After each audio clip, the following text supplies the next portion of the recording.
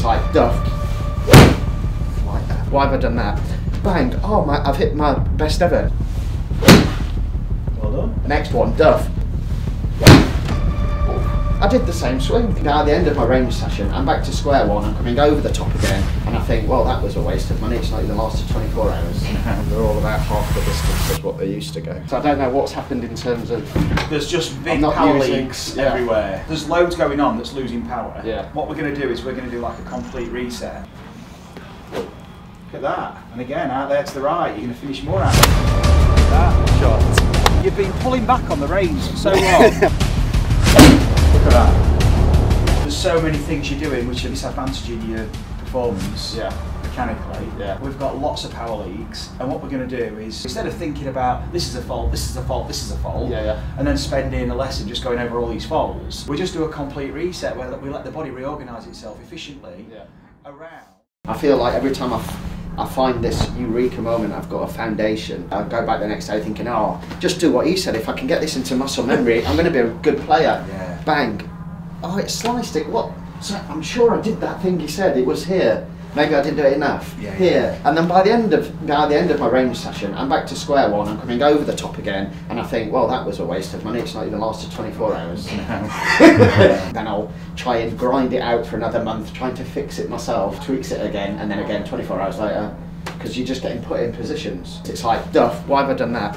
Bang, oh, I've hit my best ever. Next one, duff. I did the same swing. It's not having any kind of understanding. No, and reference, awareness for what you're doing. I don't know if it's because the ball's static. Everything that's moving, it seems easier. Tennis, cricket, you name it. And then you put a ball static. You know, practice swing's lovely. Put a ball there, I see the ball, suddenly my club's a sledgehammer. Yeah. I'm slowing down before I get to the ball. As soon as I've hit the ball, my swing's finished. Okay. And I'm over here. Yeah. And I tell myself a million times, it's a swing, not a hit. Swing. Yeah. My brain won't listen to myself when it's there. It just recognise those instructions. Yeah, it just goes, no Adam, we're going to hit this. I go, no, just swing. So yeah, that's where I am. It's a system malfunction. Yeah. Let's hit a few balls, warm up. Okay. Just a mid-iron. Like that.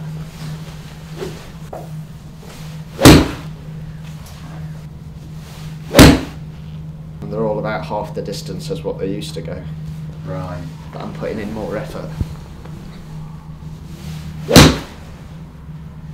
Yeah. It's not good. No problem.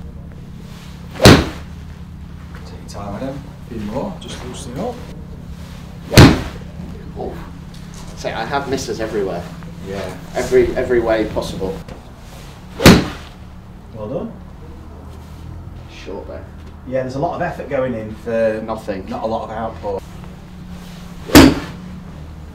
And I really, That's a strike, that one. I really have to feel that I'm putting a lot in for nothing now. Yeah, it's like 100 yards. Yeah. That's an 8, isn't it? It is, yeah. Oh, that. And then the left one, yeah. Yeah. So I don't know what's happened in terms of... There's just big not power using- leaks yeah. everywhere. And there's a lot... See, the mat saves me. Yeah. When I'm out on there, obviously, I hit the floor quite a lot before. Yeah. Because I'm putting the power in there, then slowing down, rather than... The low point's too far back. Yeah, rather than sweeping. I tried to think in my head just to sweep out. Yeah. Well, that was too bored, because I tell my mind to do one thing and it does something else.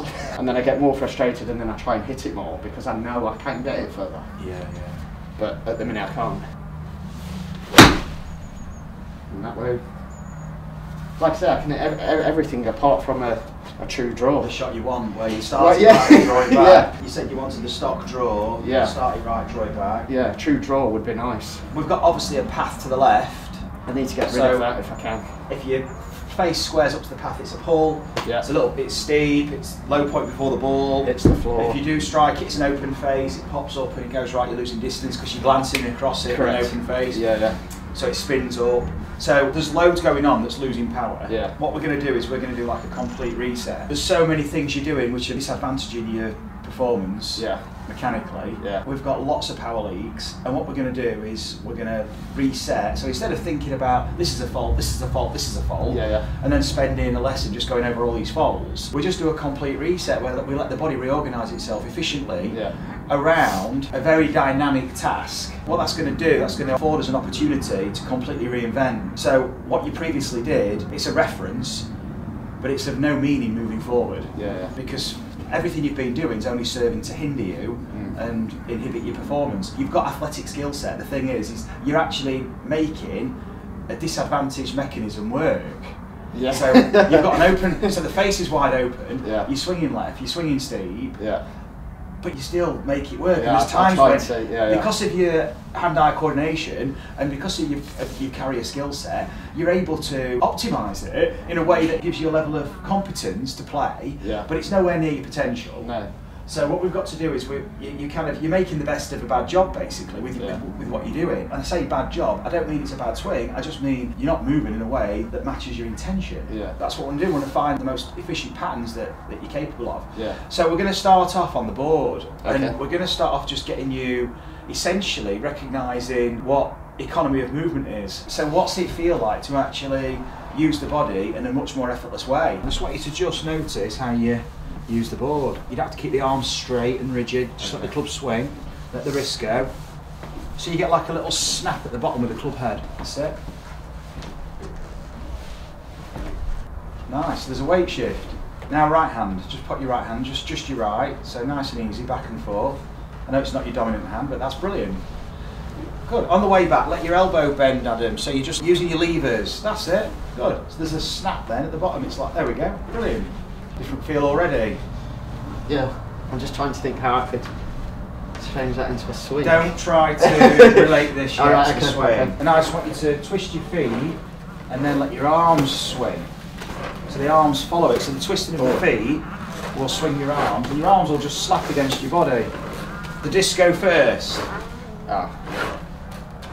There we go.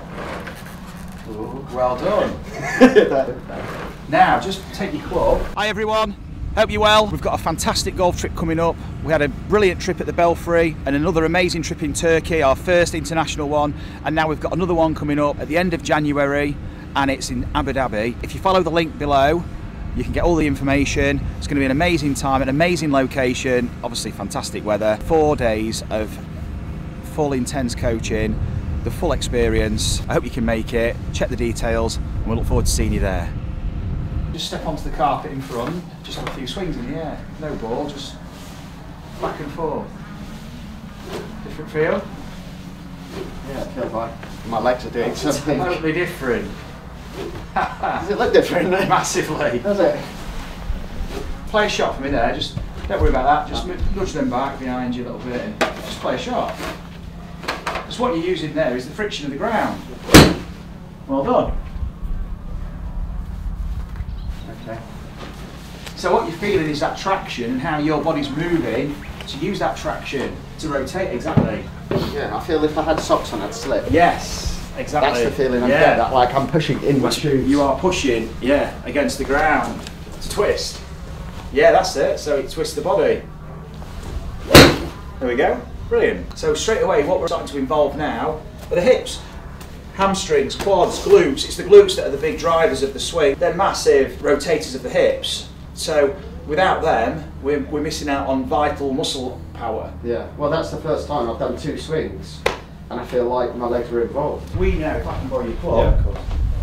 You're currently hitting the ball on this arc, and we're going to go to this one. Yeah, that's where I want to be. Yeah, so what we're going to do, we're going to take some of these balls away. We know what this is like. Okay. We're going to take those 2 away. We're going to stand up to this one. And then we're going to take these 2 away and we're going to play this one. Okay. I just want you to play it. First of all, I'm going to put these in. And do I play it off my back foot like you are? Yeah. What we're going to do is you're going to be hooking. I've never seen a hook from me. So what you're going to do first is we're going to recognise what it's like to hook the ball. Just take your setup to the middle ball so you can see the arc there. I'm going to leave those 2 there. Okay. I'm going to take these 2 away.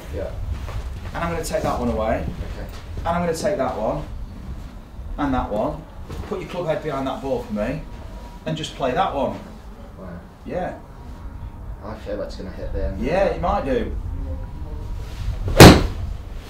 Very good. Ball started right. Yeah, stayed right. And then faded a bit, okay? Yeah. Your face was just a bit open.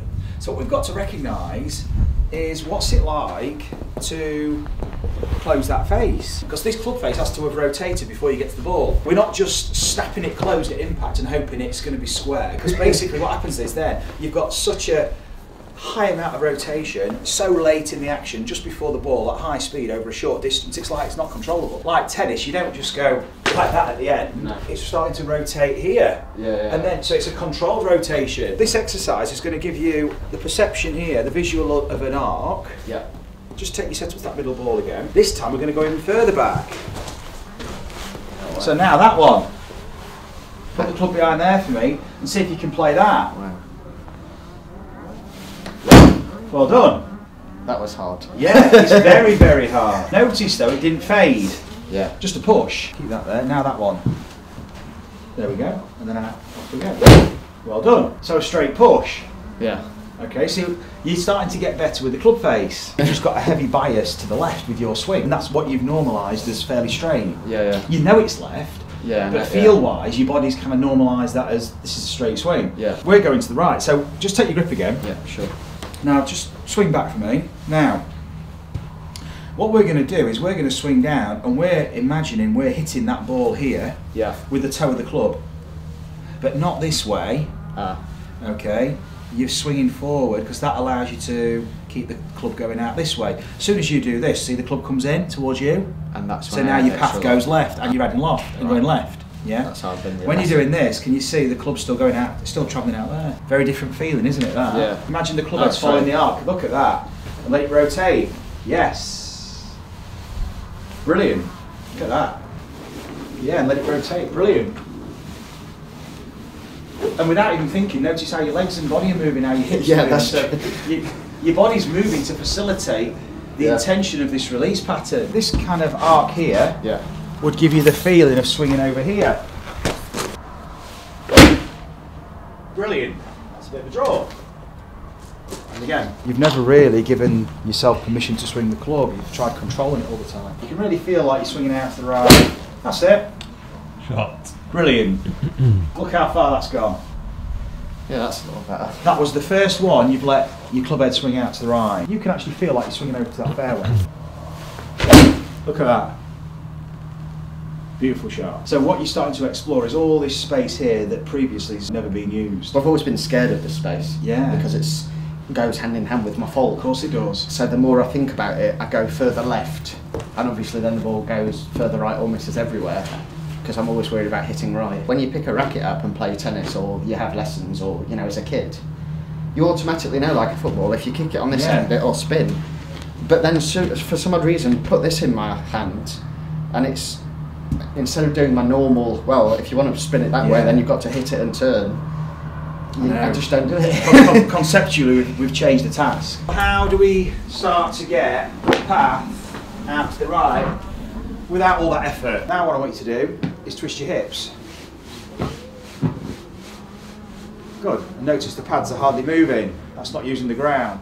So now we're going to walk back and forth like this and use the walking action to twist the belt buckle. And that's how we're going to get the rotation. Excellent. And that's how we transfer weight too. Look at that. Now step back onto the mat behind you and just feel that with the ground. Feel the difference? Yeah. It's like it's snapping. Look at that. And again, out there to the right. You're going to finish more out to the right. Look at that. Have a couple of shots. Look at that. That felt nice. That was awesome. So you can let your weight shift that way. Let your wrist and your elbow all follow. Use your levers. Then drop. And then pop. And that will release the levers. And then drop and pop. There we go. Drop and pop. Fantastic. Now that's different. And that's how you do it. That's using the ground up and down to release your levers. Yeah, it whips the club through on its own. Yeah. Brilliant. The hook. Oh wow! There we go. That's the result if I look at it. Yeah, that's amazing. Because now your finish matches up to the rest of the swing. Amazing that. Shot. Look at that. I feel like I'm stretching more. because I'm generally very bad. And all that stretch has got a place to swing the club to now. It's got a recognisable finish for the shape of shot you want, because now you've got a destination. So just pop outside with me, so you can use the divot. So what you're going to do, you're going to walk up to it now. That's the 1, 2, 3, 4, and then the swing. So you're going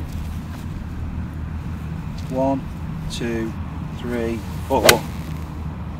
You're bending forward on 1, right? Bending into the shot, into your posture, but then everything moves. Look, 2, you're over here. Yeah. This can move on 2 because your weight's over here. Ready to go back on 3, through on 4, and into a finish on 5. 1, 2, 3, 4. So take your grip first, have a little waggle, and then as you walk up, 1, 2, 3, 4. Oh. Hold it. Yeah, I want you to count in your mind. Right, okay. You're going to count your steps. You can have the board there and you can be walking onto the board. So just walking on, that's it. So you're going 1, 2, 3, 4. Well done. That's awesome. It's just when there's a ball there. Yeah, look, you've got, the thing is, the movement is fantastic. The only thing that's stopping this is what your intention is. Yeah. So have another go. Can I swing it that fast when I'm doing a swing? Yeah, absolutely. Because I always get told to slow down. That just makes it more conscious and chunked. Any kind of ballistic action, you don't want to slow it down. That's all I ever get told, so I've got to a point now where I just go, yeah. Where is it? My natural one, I want to go, look at that. That's what I want to do. And that's what you've got to do. Yeah, that was good. Your low point was just too far back, so let yourself shift like the walking. There you go. Shot. How far that's gone. That's better. You're committed. You've been pulling back on the reins for so long. And you've really got to just let them go. Yeah, and I'm not trying to slow my swing down then, whereas I have been all this time. And you've got to let yourself shift. Look at that. Shot. Look at the finish. And a little club twirl. The golfing mic drop. You're expressing yourself freely, and you've connected the feeling of the movement with the actual shot. That's brilliant. Narrower. Out to the right. Like that. What a shot. Nice one. The strike's different, isn't it? Yeah. It's lower. Rather than just ballooning up 200 yards and dropping. Look at that. Shot. That's it. Full finish. And there you go, there's the finish in balance. So what you were doing there was the self-talk's totally changed. Yeah. And you've re-cued your movement. And you're dropping all the technical kind of attachments, all this protocol. Your body did everything for you, and you made a balanced finish, and you're even club twirling. Yeah. Do you want to just grab your driver? Yeah, and sure. then, because I'll show you with the driver. Cool. Just bring a couple of